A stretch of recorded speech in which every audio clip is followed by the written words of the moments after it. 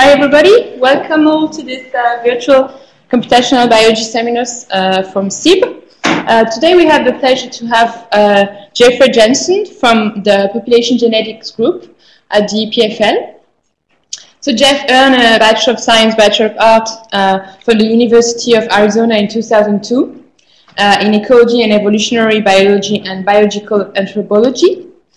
He earned then his PhD in Molecular Biology and Genetics at the Cornell University in 2006. And then he moved on his postdoc work as a US National Science Foundation Biological Informatics Fellow at UC San Diego and UC Berkeley. And then he founded his lab as an assistant professor at the University of Massachusetts Medical School in 2009. And he relocated his lab here at TPFL in 2011 and also became group leader at the SIB, the Swiss Institute of Bioinformatics. The group research focuses on statistical and computational aspects of evolutionary theory and population genetics. The lab members of Jeffrey's lab work on both applied and theoretical problems in fields ranging from population genomics to medical genetics. The group has also developed several software tools. So, as you probably don't know, Jeff is going to relocate his lab back in the US at the Arizona State University in the School of Life Science and the Center for Evolution and Medicine in 2017. So today, Jeffrey will share with us a few results of interest regarding the population genetics of creatures that live in humans. So Jeffrey, thank you again for accepting this invitation, and the floor is yours. Thanks very much, Dan. Right, thanks everybody for coming. I'll try and stay close to this microphone, I assume? Yeah, okay.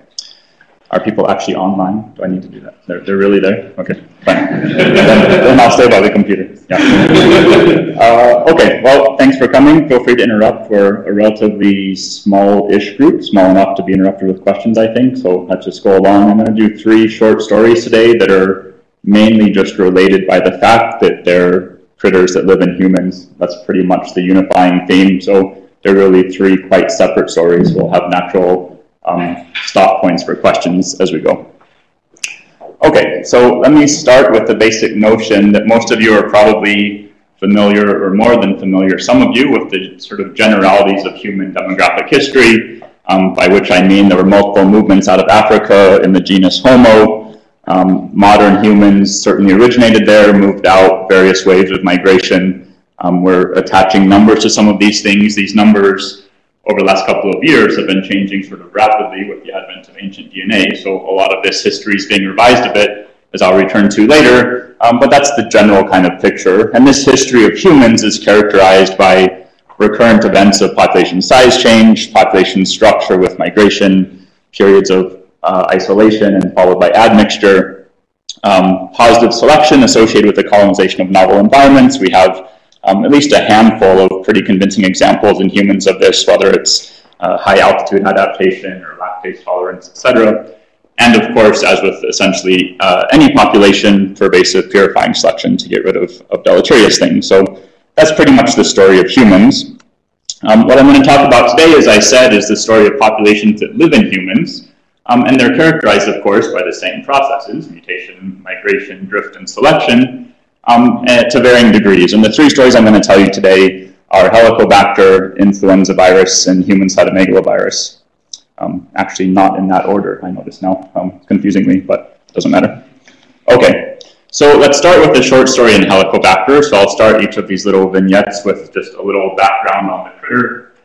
So Helicobacter is a bacterium. It infects mucosa of human stomachs outside of Africa. It's associated with some serious gastric pathologies, including cancer and ulcers. At least half of humans have it, almost certainly more than that. Almost all previous work, hey Roman, come on in. Almost all previous work is focused on 7 housekeeping genes. Recently, last year, this work led by a former EMBO fellow in the lab, Valeria, looked at this. We analyzed 60 whole genomes from globally distributed strains. to characterize patterns of local adaptation, the demographic history of Helicobacter living in the human host. So let's just get to some quick results here. So the first observation of note is that there's lots of structure in Helicobacter, by which I mean if you sample populations in South America, they're more alike than a South American population compared to an African population. Okay, that's probably not terribly surprising to you. There's a number of groups, so there's at least two very distinct African groupings here shown in blue and black, and then there's a sort of North African European, Asian and Asian American, so it breaks up at k equals 4, where these two things are grouped, and at k equals 5 you get a distinct Native American grouping. Okay? Why this is interesting is the following. The estimated demographic history of Helicobacter itself really recapitulates the demographic history of humans. So you have this quite ancient split in Africa, you have a split off into the Middle East, a split off into East Asia, and a split off into the Americas. So this really supports the very ancient association of Helicobacter and humans, something that wasn't very widely appreciated, certainly before the SAM split. And really intriguingly, as I'll return to in a minute, Helicobacter itself is offering insights into human demographic history. And as I'll argue in a second, in a way that's often more insightful than you get from analyzing human samples. Okay, so let me just say a few words about selection. So now that we have a demographic model as a null, we can start asking what does local adaptation look like in Helicobacter. The majority of evidence is for local adaptation, almost entirely in the African population, so the larger and more stable population, the more ancient population. People are all excited in most organisms about the sort of out-of-Africa selection, colonizing novel environments, but of course, from population genetics, our expectation a priori is that there should be more positive selection in the larger, more stable populations, which is exactly what we're seeing here.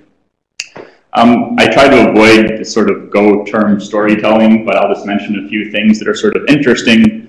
Multiple genes were identified involved in heavy metal metabolism, likely important for adherence to the stomach mucosa. And in European populations only, we see antibiotic resistance genes, particularly MRCA, likely because these are the only populations that really saw antibiotics in the recent history, or in any history for that matter. Okay, so I would say these results are interesting in the following ways. One, because this population is very old in the African population. And two, as I mentioned at the start, despite the fact that it has an extremely high prevalence in Africa, there's essentially no gastric pathology associated with it. So it's there, but it's not doing bad things to its host. For those of you who think about viruses, at least, this might not be a huge surprise and really suggests a model that's potentially appealing that we're looking at more thoroughly now, which is this long association between Helicobacter and humans in Africa has actually been accompanied by selection for reduced pathogenicity. And where the strong bottleneck out of Africa, where the population size is reduced, selective pressures are lessened, has actually freed Helicobacter from this sort of constraint, and it's now more pathogenic outside of Africa than in its original, where it originated. Okay, I'm going to end the Helicobacter story on another thing that we're looking at now, which is completely different, but I think you'll find related. So this is a paper from a couple of years ago that we worked on with Anna and Alex Penis, and this is in humans, and this is just a structure plot, okay? So hand population, chemo population, so Native American, Polynesians, etc. Okay, you see something that looks normal for human structure.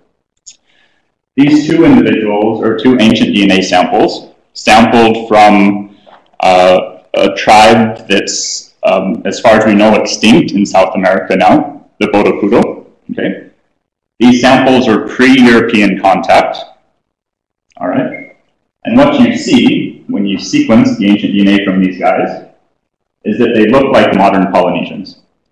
So just to say that again, because it's amazing, and not that many of you look amazed, so I'm going to try again. If you take ancient South Americans and sequence them, they look like modern Polynesians. At least these two. A few of you are faking surprise, thank you. I'll move on then. So this is pretty amazing to me, right? People that are old from here look like people that are modern from here. This hypothesis has actually been around for a while. Does anyone recognize this quote? Kontiki, thank you. So there was an anthropologist in the mid-20th century, Thor Heyerdahl, who also had this idea based on cultural information. He thought that there was a lot of similarities culturally between indigenous Polynesian groups and indigenous South American groups, and proposed that there could have been an oceanic route of colonization of the Americas potentially. People thought he was a loon. A lot of people still think he's a loon, but in a move that was not particularly uncrazy, right? This is still sort of a crazy thing to do. He built a balsa wood raft and showed that you could float across in around 100 days and survive. So a sort of experimental anthropological evidence for migration. But ancient DNA is looking pretty interesting for this idea now. And the point of all of this is that based on the fact that species like Helicobacter really well recapitulate human history, for things like this that are very controversial, I would say that Helicobacter is actually a really interesting avenue to pursue. And we're starting to get samples now from indigenous populations of sort of the Polynesian islands and South America to try and ask if this is a better way of looking at this question of whether we should be adding this arrow here in this sort of map of human migration. Okay, Helicobacter questions briefly before we move on to our next story. What year did those two individuals pass? They date to something between 900 AD and 1100 AD. The question was, how old are these two individuals? Probably between 900 and 1100 AD, certainly before we have very strong evidence of European contact. The reason that's important is because there's a well-known Polynesian slave trade into South America beginning around the 1450s, right? So Europeans started capturing Polynesian islanders, bringing them to South America to work plantations. So if these guys dated from then, that would not be at all surprising. So the dating here is actually sort of the key finding of the whole thing, which is why the dating is probably pretty good, but I wouldn't inhale completely deeply on that, of course, until we have other lines of evidence. I'm still putting a question mark here. This is a suggestive result, but nothing more at this time. John? The arrow going from west to east. Well, so Thor went the other way. Yeah. I do have it going that way. That's true, because that's in principle what this observation is, right? We have people who look like they're from here who are sampled here. You note astutely that Thor actually went this way and hit the Polynesian islands. Yep, that's the way I have the arrow, because that's sort of the result, but in principle that could be bi-directional at least. Or that was just, a 100-day vacation round trip for Polynesian islanders in the 800s. Head over to Brazil for a few weeks and then come back. Yep. Okay, let's move on to our next story. Sorry, I'm forgetting to repeat the questions. Yeah, I'm supposed to repeat the questions for the microphone. I always forget that.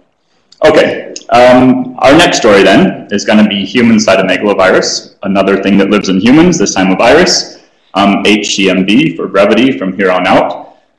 Just a few fun facts about CMV. So cytomegaloviruses exist essentially in all primates where we've looked, from humans to green monkeys. But CMVs are strongly species specific. So chimp CMV, what we call CCMV for obvious reasons, and human CMV, HCMV, cannot cross this barrier as far as anyone can tell or anyone's ever observed. So they're really specialists.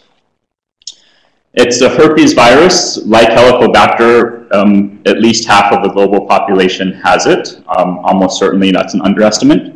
It's a DNA virus. It's about 235 kb, the genome. We've estimated 200 open reading frames. That's a very conservative estimate.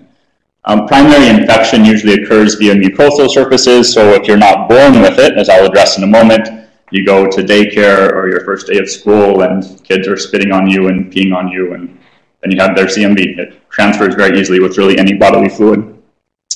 Yeah, and once it's in the body, it remains throughout life and can be reactivated. So all the results I'm going to show you are from the last really 5 years of work by an excellent postdoc in the lab, Nick Renzetti. Okay, so why as a population geneticist am I excited about CMV? Well, this is one very good reason. So I'm going to focus mainly on congenital infections, that is infections in utero, because this is a virus that actually can cross the placenta and invade tissues throughout the fetus. And in fact, CMV is actually the leading cause of infection-related birth defects in the world, as far as we know. So what happens is you have your population of mom here circulating in her blood and plasma. It crosses the placenta, infects the fetus, and does something very specific, which is it compartmentalizes. So there's multiple compartments here. I'm showing you here a sort of plasma compartment and a kidney compartment. The samples that we actually have information from are usually the kidney compartment, because we can sample urine, the salivary gland compartment, because we can sample saliva, and the plasma compartment, because we can sample blood. There's many, many compartments. We don't really even know how many. There's certainly a brain compartment and a heart compartment, but for some reason, those are harder samples to get from newborns. So these are the three things that we get. Okay, so I'm going to extend this analogy a little bit that I started off with and say that the demographic history of HCMV within one person is not terribly unlike the demographic history of humans around the world. By which I mean, there's a large ancestral population, in this case mom, in this case Africa, okay? There's a population size change associated with colonization, so just like all humans don't get up and leave Africa at one time, all viral population from mom doesn't get up and colonize the fetus at one time. It's some subsample of those. There's subsequent colonization, either throughout the New World or in the compartments of the fetus. Colonized populations may subsequently adapt to their new habitat, which is what I'm going to tell you a lot about now. There are very specific pressures, whether you're living in northern Sweden or Central America, just as there are very different pressures living in the kidney versus the salivary gland compartment, if you're HCMV. And there's migrants exchanged between these populations. So they're not randomly mating, just as with humans, but there is some migration via plasma. Okay, so this analogy falls apart if you push too hard, but in general terms, this is sort of an intuitive way to think about infection of a virus in a new host.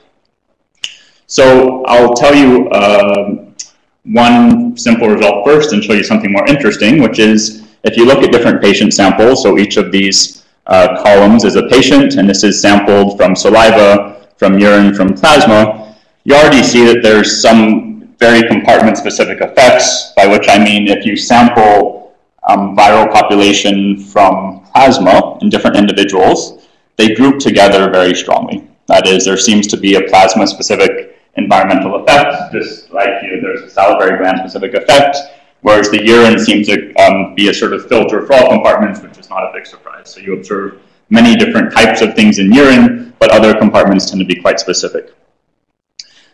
Because of this, and I'll explain the reasons why we think this is true in a moment, there's very different levels of diversity within one patient for different compartments. So this is just nucleotide diversity for a urine population and a plasma population in a patient.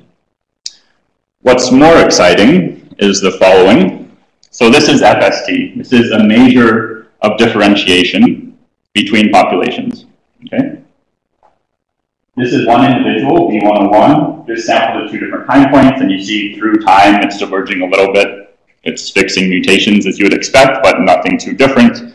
What's really interesting is if you look on this side, so this is one patient, a newborn, B103, sampled essentially at birth, 1 week, and sampled from 2 locations, the urine and the plasma. So the CMV population living in blood, the CMV population living in kidney. And what you see is that even by birth, those 2 populations are very, very differentiated. An FST nearly 0.5, okay? So very, very different from one another within one kid. As different, I should say, as if you sample those 2 compartments from completely unrelated individuals, okay? So plasma in the kidney compartment between me and you is as different as within myself between plasma and kidney, okay? That's kind of wacky, I think. With this kind of data, and following on my analogy with human colonization of the world, you can use population genetics to try and estimate the demographic history of this infection. Okay? And what we see when we do this is the following. So you have your ancestral population here, which is mom's viral population in the plasma, which is what crosses the placenta. We estimate this colonization bottleneck here, which is around 4 months in utero.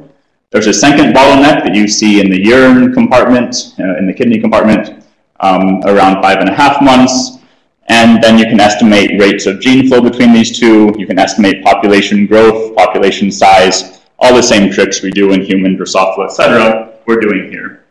What's sort of unique about this is virologists haven't really been able to piece this together using their tool set, so this is really the first clinically relevant insight into the timing of fetal infection, when it has even occurred during pregnancy, conditional on the fact that we've known for a long time that kids are already born with it, that it's crossing the placenta at some time. Now we have a very good idea when those times are and how much gene flow there is between these compartments. This is another way of looking at that selection result, which I find interesting. So this is just a normal looking tree where these are two patients, B103, M103, and you see their plasma groups together, whereas different patients here, their urinal groups together. That's another way of saying that the urine environment is very, very specific. It's so specific, in fact, that on a sequence level, right, on a nucleotide level, the sequence is more similar between two urine compartments from two random individuals than between urine and plasma in one individual.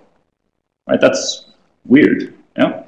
That's like saying that if I sample a high altitude human in the Himalayas and the Andes, they're more closely related across their whole genome on their nucleotide level. Right? That's not true, by the way. I'm distinctly not saying that, but this observation is similar to that, right? The selective pressure of this environment is so strong that it drives these unrelated populations to be so similar on a sequence level. So I would say a compelling, suggestive example of very, very strong parallel adaptation per host for each human these guys are infecting. Jeff, Yes? do you know, if you look at across the whole genome, there is about a lot of open rejection neutrons coming in every so many years with a new protein. So do you know if the variation are having any hotspots, so you can actually detect where these are located, and are they in some moving in countries that you say, that's a real hotspot for the population, that's the real ones. So the question is whether or not the variation is distributed uniformly or non-uniformly across the genome, and it is distinctly not uniformly distributed. So we have a nice figure that I don't include here where we just plot the genome and plot the level of divergence and variation, and it's there are definite hotspots of divergence, and well, there's certainly mutation rate variation also, but once you account for that, there's very clear hotspots. Because we don't have a ton of information functionally about what these open reading frames are doing, we can say that these are clustering to certain places, but we just don't have a very strong functional leg to stand on in terms of what those places are actually doing. Yeah. I was thinking of seeing if you had some of the proteins that are known from the electron microscopy to be in the lipid bilayers, and those ones would be much more in contact with the selectors. Yeah. I was thinking more of a biochemical oriented annotation. All right, that would be an extremely helpful direction to go at this point. Yeah. Do you know for sure that there is a single origin for the common ancestor of the one sample in the urine and the kidney? Because if these were two independent populations, then that could explain. Yeah, no, that's a really interesting question. The thing that we do know is that they were infected from mom, right? Because that's the only contact they've had when we sampled them at birth. What we don't know, which I think is probably more to the point of your question, is whether mom is passing, populations from her plasma and her urine and her kidney, and then those are sort of sorting themselves out in fetus, right? That's possible. The reason that we don't think that's probably true is there's actually even a placenta-specific population. And so it really looks like this population, with each step it's taking, it's having to really adapt to that compartment and then move on to the next one. And so there's a placental population also, in the handful of cases where we actually can get our hands on that sample, that looks very different from other compartments too. So I think since that is the route of infection, and that population is already pretty differentiated from the other compartments, that's probably not what's going on. Probably they are uniquely moving across the fitness landscape, as it were, once they enter a new host. Yeah. Right, so everything that we've looked at so far and that I've shown you has been congenital infections. I think we've had some important insights here. There really is no good drug treatment for CMV, but there are some experimental drugs that we're starting to look at now in a framework not unlike what I'm about to tell you about in influenza, with the real goal being to at least prevent that initial infection size that passes from mom. We don't have a good way to stop it, but we think we have some promising ways to at least reduce the size of the population during the initial infection. And we're also starting to collect samples now from cohorts at daycares where there's horizontal infection. So when they're not born with it, but when they get it at daycare, and start asking about selection and demographic sort of trajectories and histories when infection is horizontal rather than vertical. Okay. Any questions on CMV other than what we've had? Yeah, sure. Yeah, just wondering what portion of the genome would be under selection in these different compartments? Yeah, that's a tough question, right? It suggests a lot of it. Yeah, it suggests an amount of selection that makes me uncomfortable as a general neutralist. Yeah. Very many locations with Yeah. polarization. That's right. It's not just changing an open reading frame or two, right? It suggests that it's almost genome-wide. I mean, it's weird. I don't like it either, but I just don't have another great explanation for this observation right now. When you build a tree and all urine compartments group together, and they're just more closely related on the sequence level, no matter which patients from where in the world you pull. I don't have an awesome, better explanation than lots of strong positive selection for that right now. That's in part related to because these viruses are also stain latent. And they have this arch stain. There is in their genome, and that's from the old biology from the 80s and 70s. And the things that nobody reads because it's not on Twitter anymore. Is the early gene expression, the intermediate gene expression, the late gene expression, which are also stratified depending on where the virus is in, for example, in epidermis or in different tissue. And they are programmed to be expressed in certain strata during the process and the production of the virus. And that's one thing where you can see there is a synchronization with the type of gene. Yeah. I mean, it'd be nice to get it in a model where we could ask these sorts of questions, right? These are essentially all natural population samples right now. We don't have this in a cell culture like we do in influenza, where we could ask that question a little more specifically. But you could actually set up a system where you look at this in more of a dish, much more control stuff. I know you guys love population genetics and large scale. I mean, people are using primate models for this actually, which is just not work I'm comfortable doing actually, so we don't do that, but people are doing that. Yeah. Roman? So can I understand correctly about hotspots of divergence? This can be between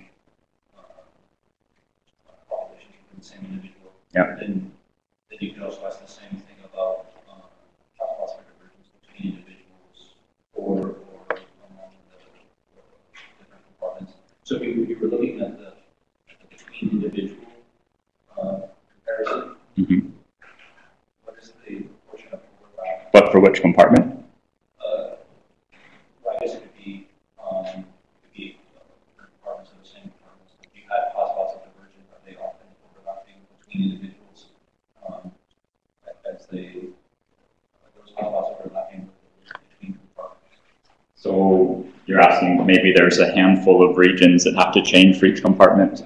Like maybe there's 20 regions that are involved in compartment-specific adaptation. Yeah. If it's parallel, Yeah. you could see between individuals. Yeah. I mean, all I can say is our changes are, there are hotspots of divergence, but these changes are occurring largely genome-wide for these compartments. Like there aren't a small handful of regions that we see changing for a urine compartment versus a kidney compartment, which would be reassuring if we did see that, but we're not. Yeah. John? Maybe it's a related question. I don't know if it's possible to advise like this, but are you finding divergence at non-synonymous versus synonymous sites? Or Yeah. Across the board, it's just non-synonymous sites? No. So the question was whether there's difference divergence in synonymous versus non-synonymous sites. So divergence at non-synonymous sites is about 4 times higher than divergence at synonymous sites genome-wide. So this virus is just cranking along. Yeah. That comes to part of this. And there is all these viruses in CMV are having what's called a leaky scanning. So that means they have a problem with Cossack transsensitive, which means that they will actually preferentially insert a third nucleotide at random. That's the old biology of CMV. So you might want to, I don't know whether you've looked at this. That's news to me, actually. Yeah. This is 20 years ago. It's actually Kalakowski, Professor at the University of GE, works on this leaky scanning of CMV. That wouldn't explain parallel fixation potentially perhaps. Yeah. Might be actually worth looking at the prevalence of trinucleotide frequencies using the Cossack consensus, which is more of a wood stuff. Okay, one more, then we'll do influenza. Yeah, one more thing. Have you looked at corresponding patterns in the ones that are kind of adapted to the same gene? Because if the signal is gene wide, genomic like wide, maybe that there are many genes are co-evolving with response. Yeah. So pathway was the question, whether or not there's specific pathways being hit. We just don't have great information on that, right? I mean, this isn't, we don't have the information like we have in Drosophila to ask these sorts of questions. We have a bunch of predicted open reading frames and a small handful of coding changes that we understand functionally what they're doing, but we don't have the great functional information that we have in other organisms to ask on a pathway level. At the nucleotide level, we can see that, right? And that's really the fundamental observation, that on the nucleotide level, they're becoming more similar between compartments. So it looks like many nucleotide changes have to happen to be a population living in a kidney compartment. Yeah. Okay, let's do our final story, influenza. We doing okay? Yeah, we're doing okay. Okay, so this is, I imagine, the one of the three that you're most familiar with. So it's a human pathogen. It's an 8-segment RNA virus, so it does not recombine. So HCMV recombines very heavily. Influenza does not, but it reassorts. So it doesn't recombine within a segment, but it can move these segments around, okay, in a way that looks to be under fairly strong selection, actually. The most common treatments are neuraminidase inhibitors, most commonly oseltamivir, which is also known as Tamiflu, which is what I'll talk about largely today. But resistance has been observed in natural populations to evolve very quickly. And the work that I'll show has come from these handful of papers over the last couple of years and has been worked on by a number of members in the group. Okay, so here we're taking an experimental evolution approach, so it'll be different from what I've been telling you. This is not a natural population sample, but these are passaged. So the experiment just briefly looks like this. So they're passaged in MDCK cells. So this is passage 1, passage 2, passage 3. At each passage, we take whole genome population level sequencing. So we have 13 time points because we have 13 passages. So at each of these time points, we have whole population, whole genome sequencing.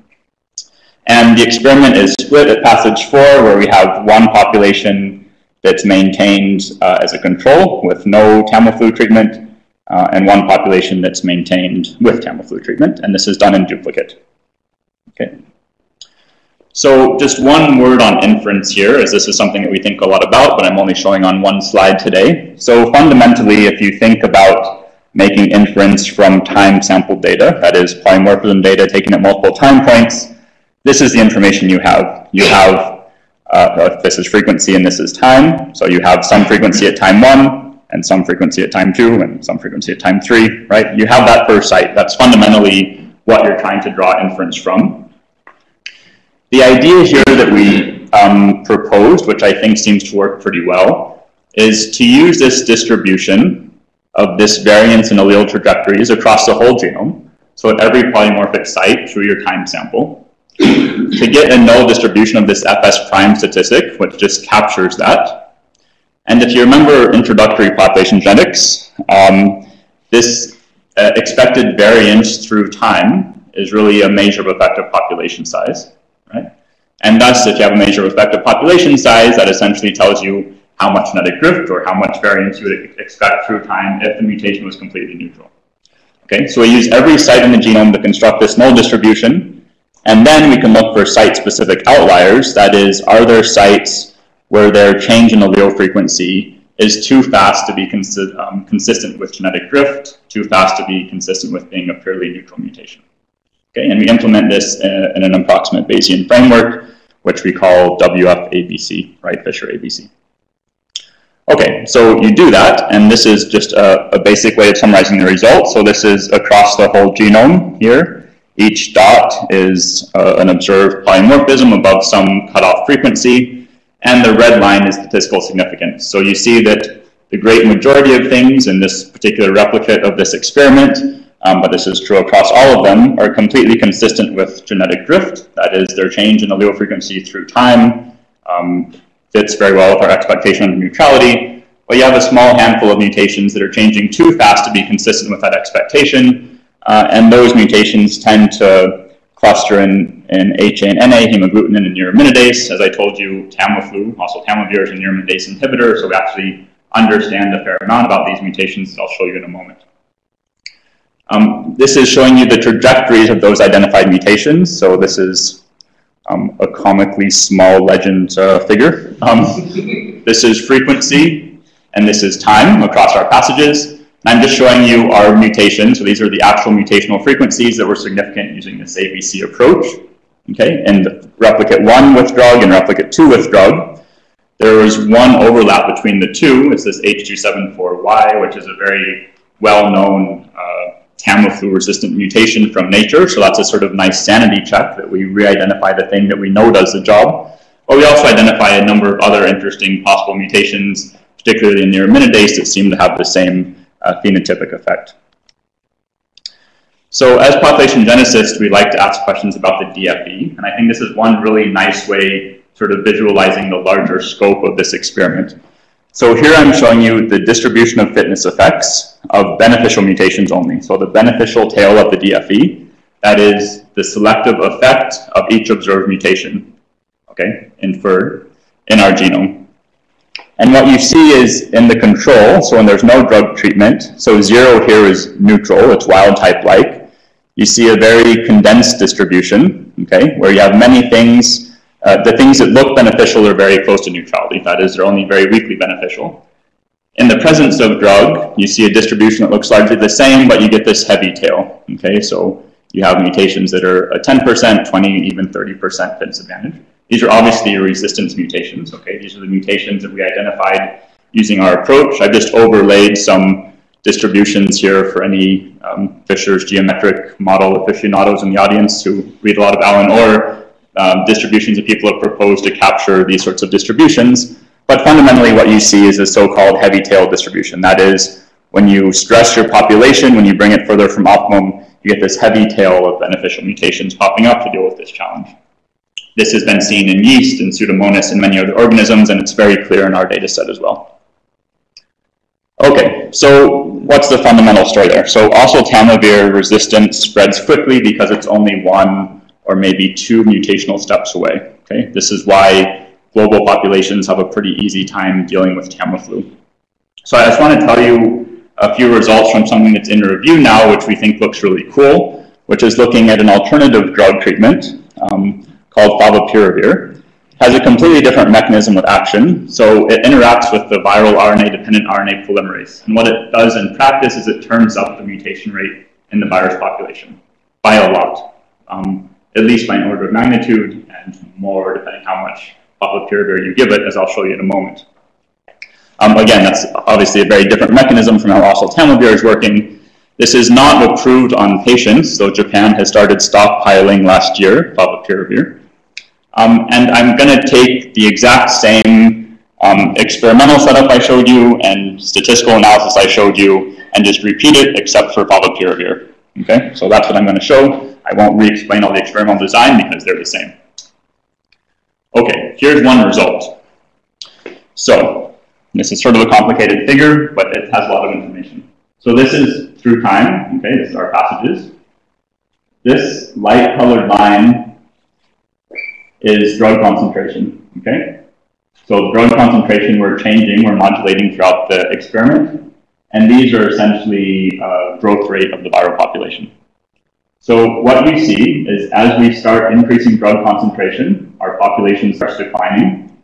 If we remove drug at this time, the population recovers, okay? So we turn up mutation rate for a while, we get rid of drug, mutation rate goes back to normal, and the population can recover. It can start purging all of these mutations that have been introduced effectively. So that's a withdrawal experiment. A constant experiment, we increase drug concentration to a certain point. This is actually a relatively low concentration.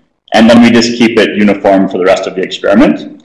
This is an interesting replicate because you see, like we see here, the population is declining as you're turning up drug, but there are some resistance mutations arising and some replicates.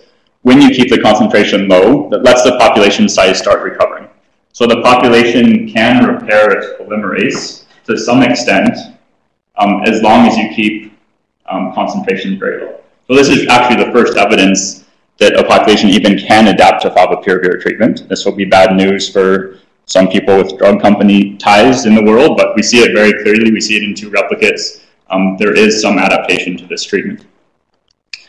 There's a lot of ways to show the big result, but I just chose the simplest, which is as you turn up concentration, the population crashes. So I was showing you on the slide before quite low concentrations, but you can see for populations raised at different drug concentrations, there's a really pretty good relationship, and once you're above around 160, the population just crashes. It's just overwhelmed by this input of deleterious mutations, as I'll explain in a second, and the population simply can't recover, and in all experimental populations that we've looked at, anything over 160 dies and goes extinct.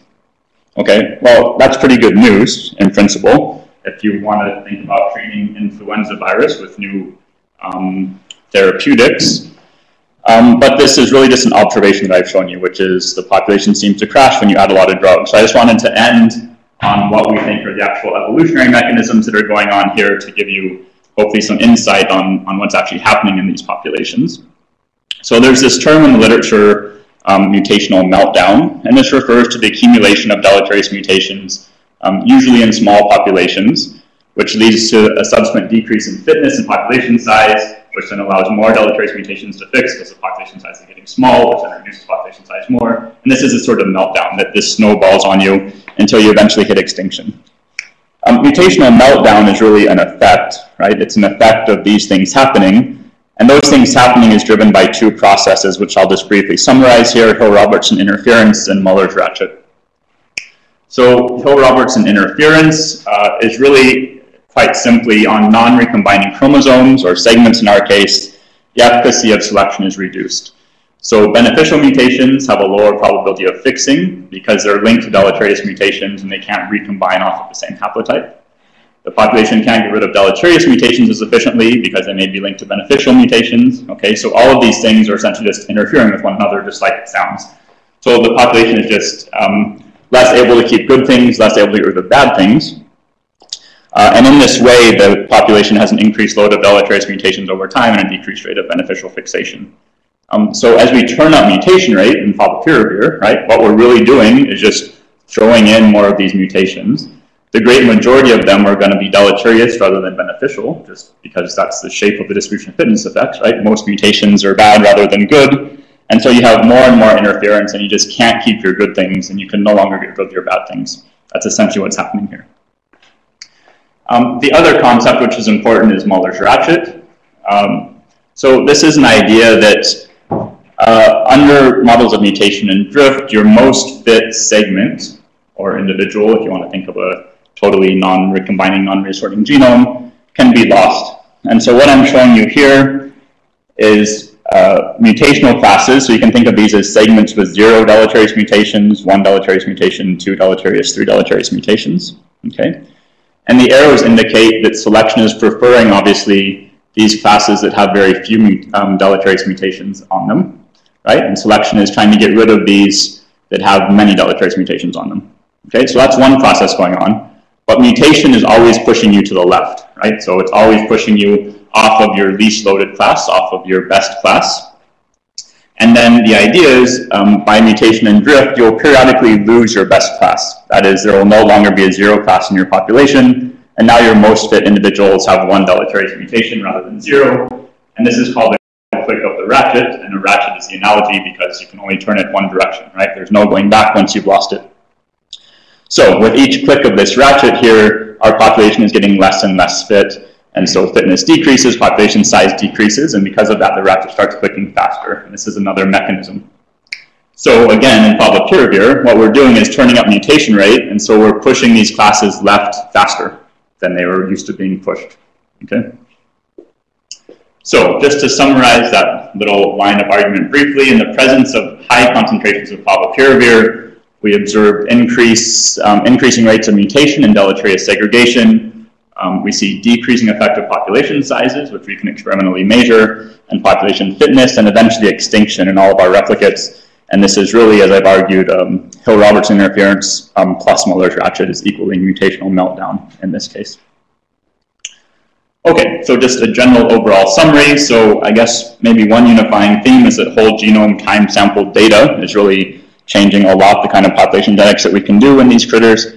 Helicobacter, well, I guess the main take home there is that the demographic history of Helicobacter might actually be really interesting for thinking about questions of the demographic history of humans that we haven't been able to satisfactorily address thus far. HCMV, in terms of population genetics, is one of the best systems I know for studying models of subdivision with selection and migration, something that theoreticians like a lot, and this is actually a really good empirical example of that. And population genetics is giving us really unique clinical insights as well at the moment. And in influenza, this sort of framework we've developed jointly, experimentally, and statistically is really giving us pretty good insight on the fitness landscape of drug resistance. And it's a really high throughput framework for testing additional drugs like favipiravir, which are starting to look extremely promising. With that, just saying funding. So statistical and theoretical development is funded by the FNS and the ERC. And the virus work is funded by the Department of Defense and the Department of the Army. And Army fan in the back? And our lab is currently 3 PhD students and 7 postdocs. I mainly pointed out the people along the way, but Valeria has really led the Helicobacter work, Nick the CMV work, and 2 former members, Claudia Bank and Matthew Full, led the influenza analyses that I showed today. And with that, I'll just end on a brief advertisement. As Diana said, in 2017, the lab's moving to ASU, to the Center for Evolution in Medicine.